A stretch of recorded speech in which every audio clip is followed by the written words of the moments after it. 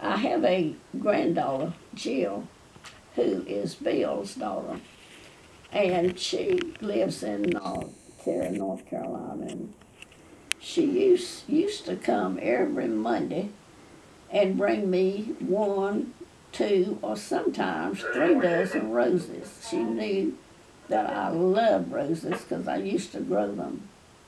And now she is very busy with her children and their life that she has in Raleigh now. And her daddy Bill is bringing me roses. So there are not many days that I don't have some pretty roses in my den, and sometimes 2 or 3 dozen, but I think Bill just brings 1.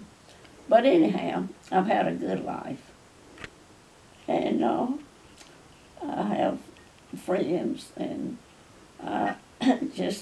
and the Lord blesses me so much every day in so many ways. And I just, as I said, I love my church, still go to church.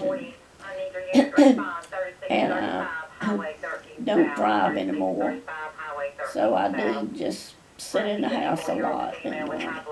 But I do look at TV and read some, and have friends that drop in to see me sometime. And after all, I've had a good life. Well, you know, you are a lady highly respected in this community, and the way that you have lived, the example that you have set for those around you and for your family. And there's nobody who wouldn't do anything for you that you needed, because you are a wonderful lady.